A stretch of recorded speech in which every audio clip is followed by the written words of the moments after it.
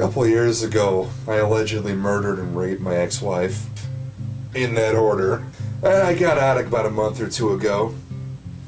Unfortunately, the Justice Department and I have different ideas about when I should have been let out of jail. So I've been on the run ever since. So this phone is very useful to me.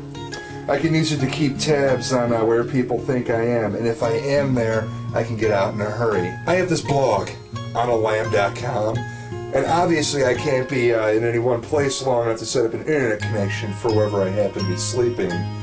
So with this, I can update my blog even while I'm in the middle of a high-speed pursuit. Also, I can check listings on houses for sale and that sort of thing, you know, so I can find a place to sleep for the night with no one to bother me. God, the cops are so stupid. They have all their information for me on their computer network. A buddy in prison showed me how to hack that sort of thing. Look, they think I'm in St. Louis right now. Now, I know I could have fled to Mexico or whatever, you know, like in the movies. And with this phone, I could Google up Mexico's extradition laws. But I'm worried they might not have full support down there. I gotta tell you, this thing is more addicting than crack. Literally. I know from experience.